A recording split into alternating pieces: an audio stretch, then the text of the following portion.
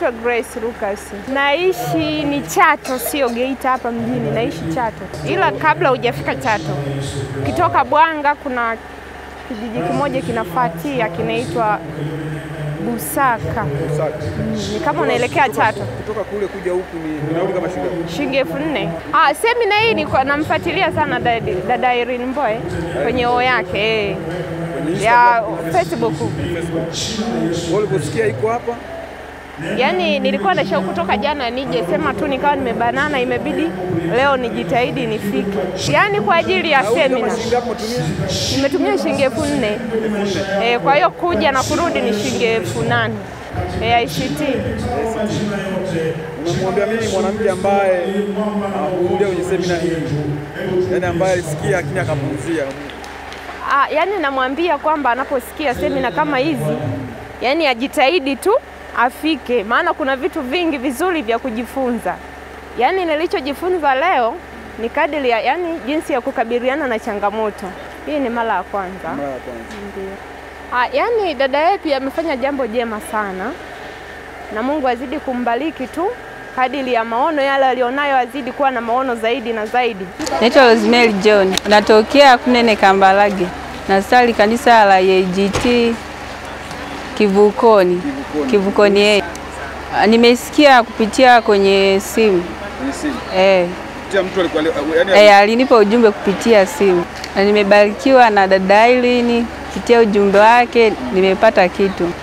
Kupitia hii semina nimejifunza mengi. Nimejifunza kwamba mwanamke anatakiwa awe mlinzi. Alafu pia nimejifunza mwanamke awe mtii. Kwa hiyo ni vitu vingi nimejifunza.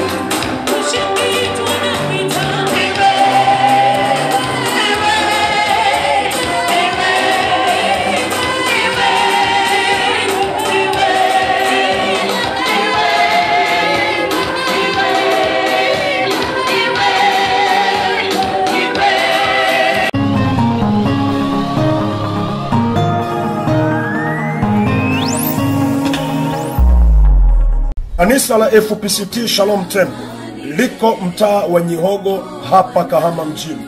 Unavuka pale njia panda ya Dolphin, unaelekea kama unakuja halmashauri ya mji. Ukishavuka halmashauri ya mji, mkono wako wa kulia utavuka barabara ya kwanza ya vumbi na barabara ya pili ya vumbi. Barabara ya tatu utakata kona mahali panapoitwa Mnazi Mmoja. Na kisha utavuka studio ya Kichomi na utakwenda kama hatua 20 au 30.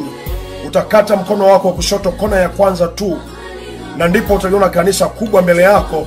Basi utakuwa umekwisha kufika FPCT Shalom Temple. Nitafurahi kuwa pamoja nawe, nitafurahi kututembelea, nitafurahi nikikuona tukiabudu pamoja. Mungu akubariki sana.